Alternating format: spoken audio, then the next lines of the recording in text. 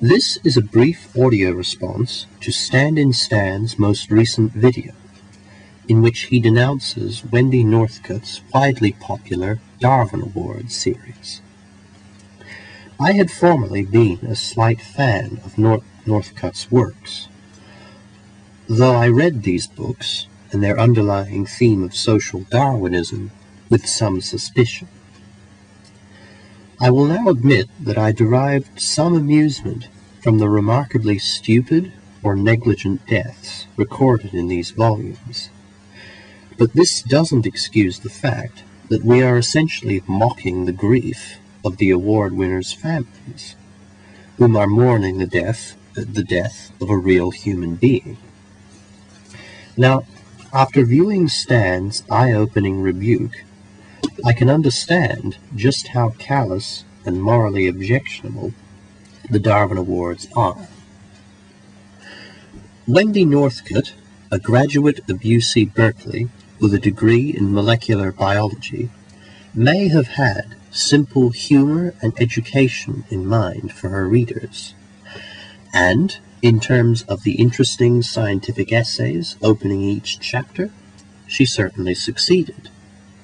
But she is still trying to promote tragic, often painful deaths in the bulk of her work as good for our survival, or good for the survival of the gene pool. Natural selection can, of course, be applied to Homo sapiens, to us, but only to the extent that we are living animals like any other, and that every one of us may be able to handle environmental pressures slightly better or worse than others. For instance, people with asthmatic genes may not be able to survive in smoggy, pollution-saturated areas as well as those without asthma. Ergo, over many generations, the people without asthmatic genes would breed more actively, thus leading to a population of predominant non-asthmatics. Paradoxically, the sickle cell anemia gene confers a certain resistance to malaria in disease-stricken regions of Africa, as there are fewer red blood cells for the parasite to infect and destroy. As such, sufferers of sickle cell anemia have a distinct survival advantage over healthier people. Based on the evidence, it could be said that some people, some individuals, can survive better in certain conditions than others, just like any other organism, under natural selection. But Wendy Northcott makes the fatal injustice of associating a less able person with inferiority. Northcott presents these accidental deaths as the passing of effectively inferior people with no worth to society, and therefore publishes her works as unwitting vehicles for discrimination. I don't believe that Northcott is a Hitler supporter or Nazist by any stretch of the imagination, but she does ultimately express similar callous, prejudiced, eugenic sentiments.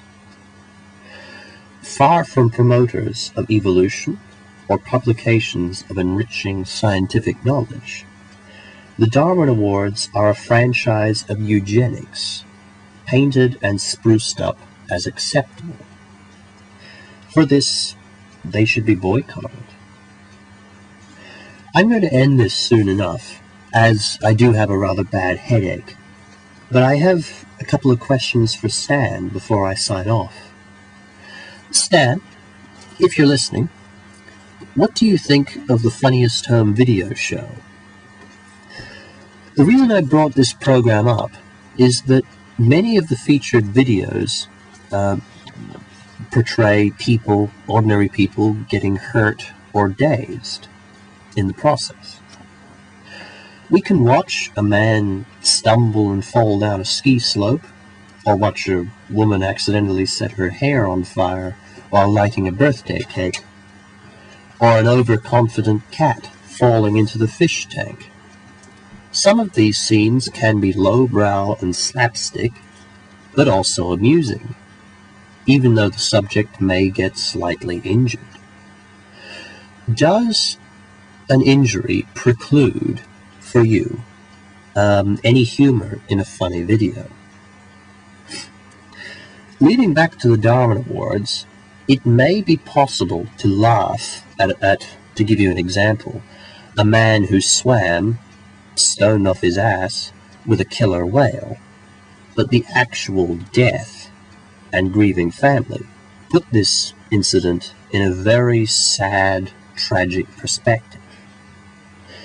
Do you think it's possible, stand, to laugh at the actions and the stupidity involved, but not the actual death?